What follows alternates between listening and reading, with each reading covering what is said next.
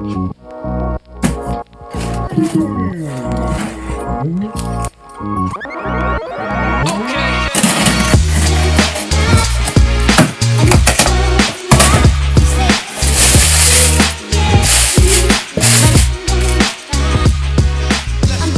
snorkel mask review day. I'm going to be testing this bad boy. I'm going to be taking it down and doing some diving with it and see how it works. First off, I will say that this is not a paid endorsement. Just a dude sending another dude a snorkel mask. So let me unbox further. Alright, so fresh out of the box, it came in the nice plastic right there. Came in a net. Looks like we have a screw on the inside right here, and then it came with the snorkel that attaches apparently to the top there, it looks like. Oh, I honestly did not even notice this. It has a GoPro mount right here, so I can put the GoPro on top, I think. Alright, so I guess I'll start with, I'm not a professional snorkeler, so this video is kind of going to be just giving you like a general perspective of the product.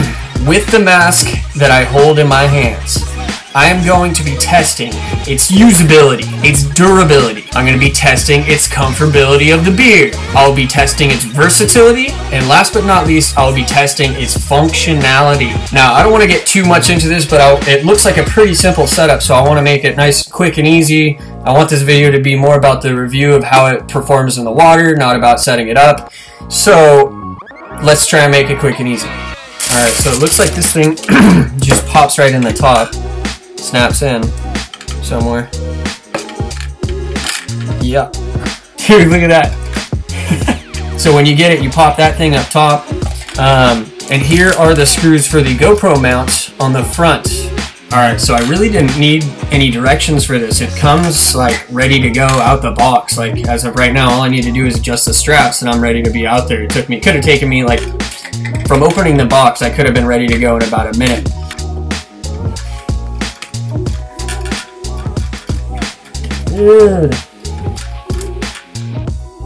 Dude, what's up? Alright people, today's mission is to test the snorkel mask.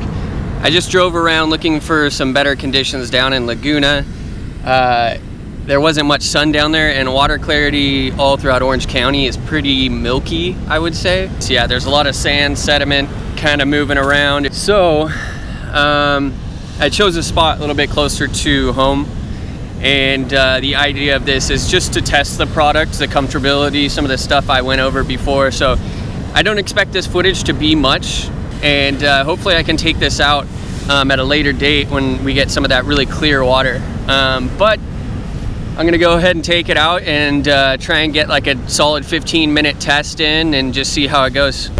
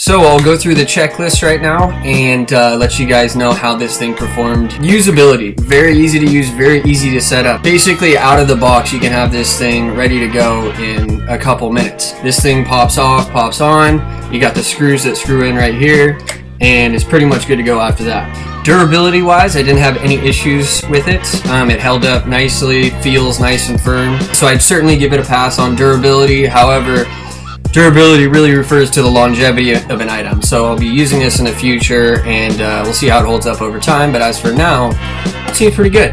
Comfortability of the beard. It seemed to have a nice suction around the beard here. It wasn't really an issue too much. Every once in a while when it fogs up, you gotta let a little water into it to clear it out.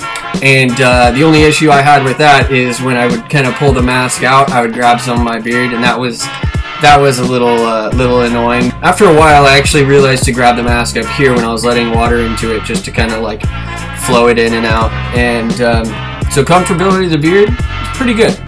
Versatility. The first video, I took it out in somewhat more of waves, and it held up great. The strap around the back keeps it nice and fastened to your face, and this just perfectly cups your face, so it wasn't moving around at all. Like I said before, you got a little water into it just to clear the lens on the inside. It does get fogged up. That happens with all snorkel masks to a certain degree. And last but not least is functionality. The camera mount up here, I really liked that, how you can basically, usually with GoPro mounts, it kind of cuts off at a certain point, and this allows you to point it all the way back, all the way forward. No issues there, nice and easy. All said and done, I think the best thing about this is comfortability. I did have some fogging issues. There is a little bit of pressure when you're breathing on the inside here, pretty much the same pressure that you feel when you have a snorkel in your mouth. Now this product, I don't know if it was specifically made to be an ocean kind of product or a pool product, but it held up in the conditions in the ocean and didn't give me too many issues. If you guys are looking to buy a snorkel mask, definitely give this a look. I'll leave the link down in the description. Once again, thanks Jason for sending this out to me. Stoked to be able to try it out, and I definitely want to take it out later this summer when the water's a little bit clear, the water's a little bit warmer, and the sun's out. So thank you guys for watching. Thank you, Jason. If you guys want to check this out, I'll leave it in the description below. Other than that, thank you for watching, and have a good day.